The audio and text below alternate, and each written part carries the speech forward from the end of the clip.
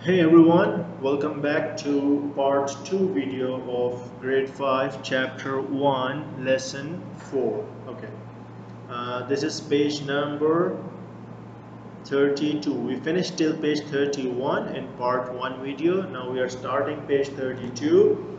Question number 10. A runner decreased his time by 5 over 100 seconds. Expressed, you guys know 5 will come at the 100th place. Let me write it again for you guys, that place values.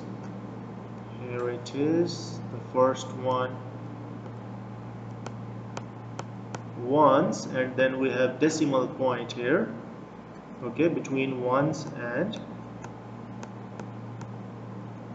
tenths with THS, then hundredths,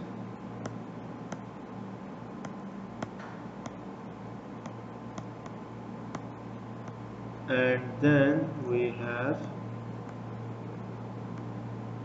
thousandths, THS. Got it, guys? Okay, so 5 will come at the place of hundredths.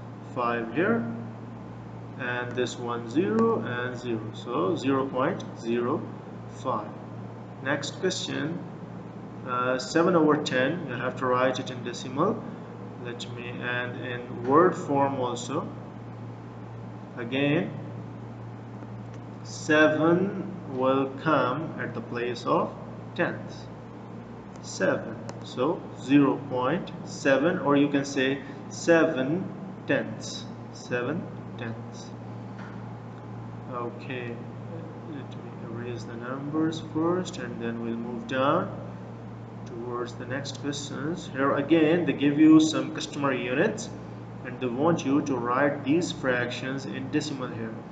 62 over 100, 0.62. 4 over 100, 0.04. Why 04? Because 4 will come at the 100th place here. So we write 0 here and here, 0.04. 35 over 1000, similarly 0.035. 5 will come at the 1000 place, 3 at the 100, and 0 and 0. Okay, and 0.908. I have a question here for you guys. They did a mistake here. You have to correct it. So Dylan wrote 950 over 1000. 95 over 1000 is equal to 0.950. No guys, it's 950 over 1000, like this one. 95 over 1000, this 5 will come at the 1000 place here, and then 9 will come at the 100th place, and then we'll fill this one with 0, so it will be 0.095. 0.095. Okay, let me erase this and move to the next question. Do we have next question? Yes, we have.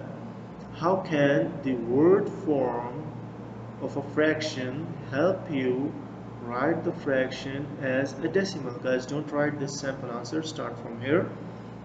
The word form tenths, hundredths, thousandths helps you determine how many digits to place to the right of the decimal point. How many digits? This word form determine how many digits to place to the right of the decimal points. Got it, guys? If it is tenths, so we will write only one digit. If it is hundredths, so we will write two digits, tenths and hundredths. If it is thousand, we will write three digits, tenths, hundredths and thousand. I hope you understand, and don't forget to finish your homework, page number 33 and 34.